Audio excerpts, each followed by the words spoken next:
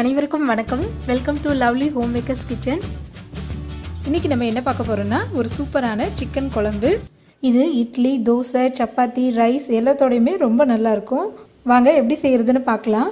இதுக்கு ஃபஸ்ட்டு ஒரு table spoon கசகசாவை சுடு தண்ணியில் ஒரு 10 நிமிஷம் ஊற வச்சுக்கணும். இது கூட 2 டேபிள் ஸ்பூன் துருவி வச்சுருக்க தேங்காய் சேர்த்துக்கலாம். அடுத்து அரை டேபிள் ஸ்பூன் மிளகு, 1/4 டேபிள் ஸ்பூன் சோம்பு, 1/4 டேபிள் ஸ்பூன் சீரகம் சேர்த்து நல்ல பேஸ்ட்டாக அரைச்சி எடுத்துக்கலாம். இப்போ தாளிக்கிறதுக்கு குக்கர் அடுப்பில் வச்சு ஒரு பட்டை, 2 கிராம்பு, 1 டீஸ்பூன் சோம்பு சேர்த்துக்கலாம். அப்புறம் கொஞ்சம் கருவேப்பிலை சேர்த்துக்கலாம். நான் ஒரு 50 கிராம் சின்ன வெங்காயத்தை பேஸ்ட்டாக அரைச்சி வச்சுருக்கேன். அதையும் சேர்த்து நல்லா வதக்கிக்கலாம். இப்போ பாருங்கள், வெங்காயம் நல்லா வதங்கிடுச்சு. இது கூட 2 டேபிள் ஸ்பூன் இஞ்சி பூண்டு பேஸ்ட் சேர்த்து நல்லா மிக்ஸ் பண்ணிக்கலாம். இப்போது இதில் பொடியாக நறுக்கி வச்சுருக்க 2 தக்காளியை சேர்த்துக்கலாம். நான் சின்ன சைஸ் தக்காளி எடுத்திருக்கேன். கொஞ்சமாக உப்பு சேர்த்து வதக்கிக்கலாம். இதை நல்லா மிக்ஸ் பண்ணிவிட்டு ஒரு மூடி போட்டு 5 நிமிஷம் வேக விடுங்க. இப்போ பாருங்கள், வெங்காயம், தக்காளி, இஞ்சி பூண்டு எல்லாம் நல்லா வதங்கிடுச்சு. இதில் நல்லா க்ளீன் பண்ணி வச்சுருக்க சிக்கனை சேர்த்துடலாம். நான் இன்றைக்கி 1/2 கிலோ சிக்கன் எடுத்திருக்கேன். ஸோ இது நல்லா மிக்ஸ் பண்ணி விடுங்க.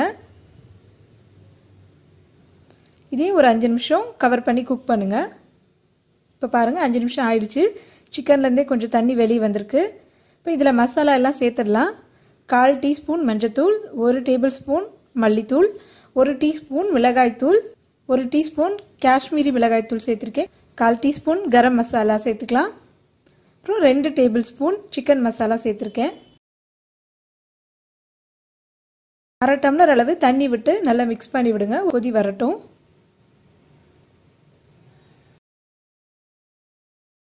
இப்போ பாருங்கள், குழம்பு நல்லா கொதிச்சிருச்சு. இதில் நம்ம அரைச்சி வச்சுருக்க தேங்காய் பேஸ்ட்டையும் சேர்த்து நல்லா மிக்ஸ் பண்ணி விட்டுறலாம். இதுவும் நல்லா கொதிச்சிடுச்சு. குழம்பு கொதி வந்த உடனே க்ளோஸ் பண்ணி விசில் போட்டுடலாம். இதை ஒரு 3 விசில் வரைக்கும் வேக விடுங்க.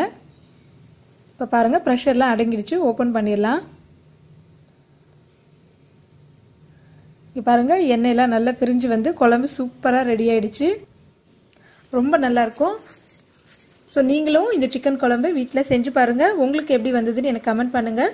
இந்த வீடியோ உங்களுக்கு பிடிச்சிருந்ததுன்னா மறக்காமல் என்னோடய சேனலுக்கு சப்ஸ்கிரைப் பண்ணுங்கள். தேங்க்ஸ் ஃபார் வாட்சிங்.